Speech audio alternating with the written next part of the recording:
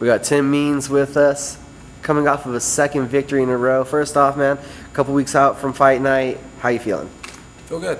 You know, things have been going really well for this fight, which I think all the camps at 170 they've been nice food-wise and hydration-wise. So it's been better not having to train through crazy weight cuts and hard sparring all the time, and just fighting's got fun over the last 4 or 5 fights, man. Things are just good, falling into place. So with that less weight cutting, some people say that they see themselves getting injured less in training too, because they're just not as brittle. Would you say you've seen that too? I think that's definitely fair to say. Not to say I don't have dings and dents here and there, but nothing like it was when you were having to maintain training sessions plus cut a lot of weight. So big fan of the new weight cut the UFC has going on, or the new weigh-ins at 10 o'clock in the morning. That last fight I had, I guess in August, I guess is when it was, but got to have breakfast, lunch, and dinner that day. I had to cut half a pound that morning rather than having to cut 10 pounds or whatever, you know. So back on with George Lockhart's nutrition plan. So I've been working with him for last few years or whatever, but got back on board 100%. His diet and everything else. So he creates the meal plans and all that for you. So I've been seeing 180 already. Saw 179 earlier. So my weight's falling off without even having to try right now. So I feel good, man. That last pay-per-view event, we saw like 3 people, crazy amount of people miss weight. Yeah. We hadn't seen that a lot. We had seen a lot of success with the earlier weigh-ins. So you're all in on the earlier weigh-ins. I dig the early weigh-ins. You know, who wants to wait?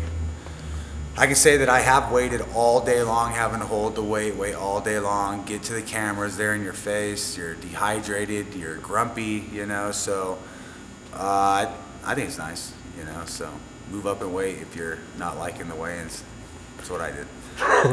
And then the last fight, I mean, last time we talked to you, you broke it down perfectly. He's going to try to swing hard, and you were going to pick him apart, and you did that. Yeah, you know, I might have fought a little emotional right out the gate, you know. I wanted to get right in his face and make him earn it, you know. So he threw some leather. You know, I think only a couple of them actually got through and landed solid. Most of them were grazing shots, but once I eased off the accelerator, started listening, started picking my shots rather than trying to knock him out with the first one or first 2 or whatever. But it just got real easy from there, and then I just wanted to prove a point. He made some mean steroid comments, and I just wanted to make sure I slapped him a few times to where he remembered that.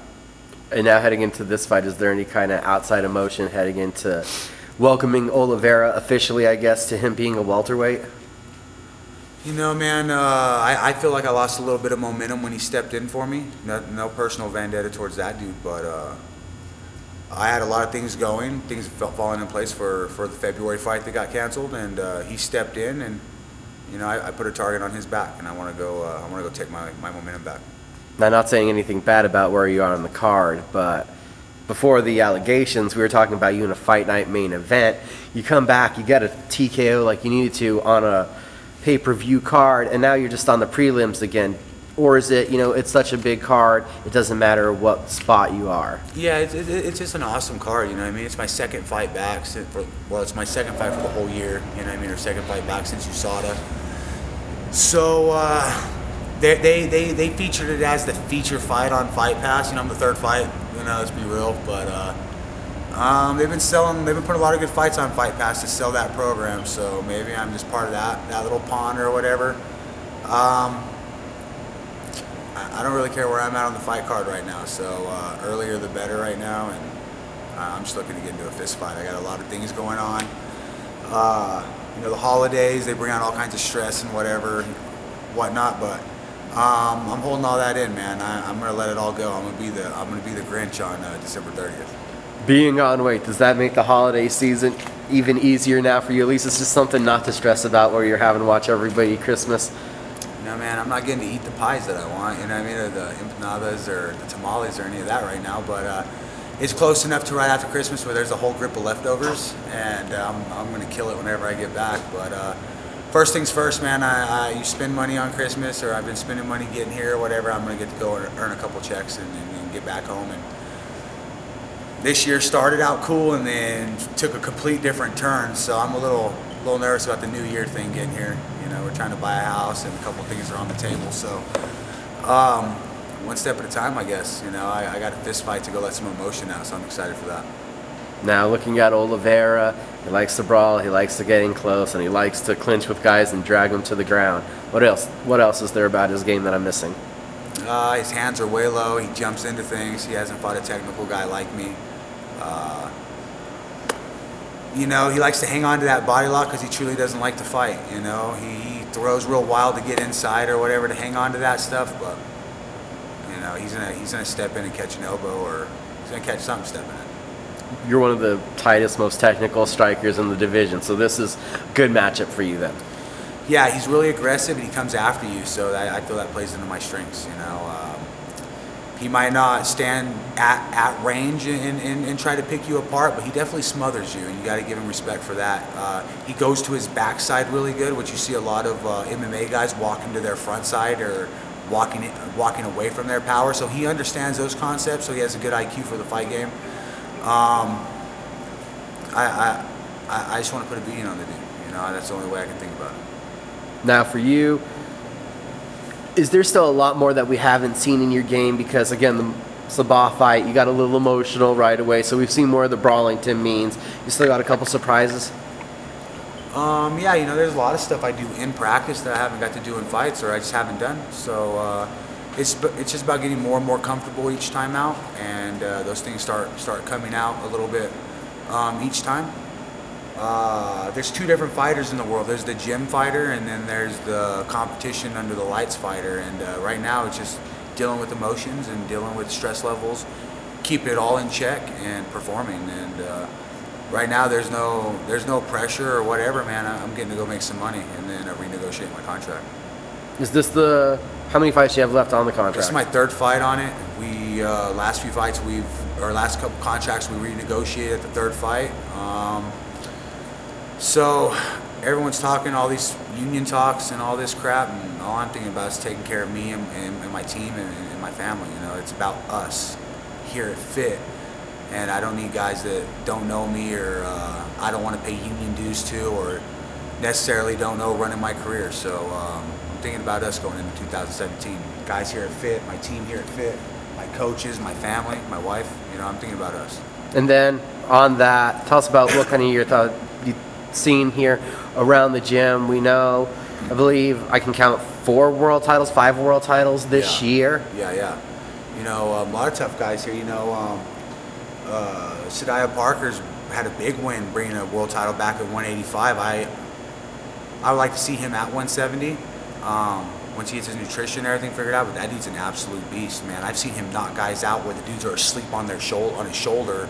He hits a little slick angle to step out, and they just face plant it. You know, I mean, that dude has power, has fun written all over him when he fights. Super quiet and just a monster. Steve Hanna had a little bit of a setback his last fight, but you know, if I've learned anything, you learn more from losses than you do from any win. Steve's an absolute monster. One of my training partners. We have Nico just brought back a world title, and she looked outstanding. Her striking to groundwork to her wrestling, it all looked good. It's coming together. You know, Brenda had a good win her last fight. Dealt with her own little issues and injuries, stuff like that, and she just needs to find her little groove. I thought she did that in her last fight with finding range and establishing the power that she does possess. You know, I think she holds back at times. I was impressed with her finally demonstrating some of the Muay Thai. We've seen the boxing, but she put the knees and the elbows out there in that last fight. She has all those tools, and she kind of limits herself to just her jab. And you know, it's just a matter of more experience. Amber had a super tough fight, moved up in weight, but I think that's going to be a much better weight class for her. I think the nutrition and then the weight room is going to help her out a lot. You know, so we have an awesome group of guys to train with over here, and everyone is humble. We want to come in and learn. We don't have Mr. Know-it-alls and all that. Everybody learns. I've learned every day I come in here. I learn something new, and we get kind of shadowed or whatever. But why not have it like that, where you know we don't need 900 people here. We have a good group of people that we train with, and it's working out for us. And then on a final note, UFC 207. It's on a Friday. Does that change up your week at all? Fighting on a Friday instead of a Saturday? No, it doesn't. And, you know, it means I get away on Thursday super early. I saw 179 earlier, working out and doing a little bit earlier for an hour. I don't even feel like I've started cutting weight. I've just been eating good. You know what I mean? Eating when I'm supposed to and exercise and hydrating. So I'm excited for this whole thing coming up for Vegas, the T-Mobile Arena again.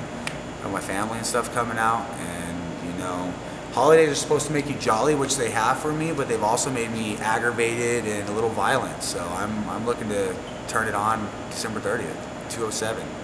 Don't miss 207 because I am showing up to deliver the gifts. And that's the reason to watch the UFC 207 Fight Pass prelims on UFC Fight Pass. Yeah, spend the $10. You know, it's a free 7-day trial. Cancel right after if you have to. But you know, check it out. I'm showing up to fight. Anyone else you need a shout out to or anything? I think my wife. You know, we love each other and we butt heads, but that's our strongest attribute for each other. It makes us tougher together. My team here at Fit NHB, always my team at Fit, my coaches, my coaching staff, my mother-in-law Irma for the time and effort she puts in with my girls so that I can continue living the dream, sore as heck. So just thank you for the people that are constantly there, man. I love you guys. Thank you. Thank you for the time, sir.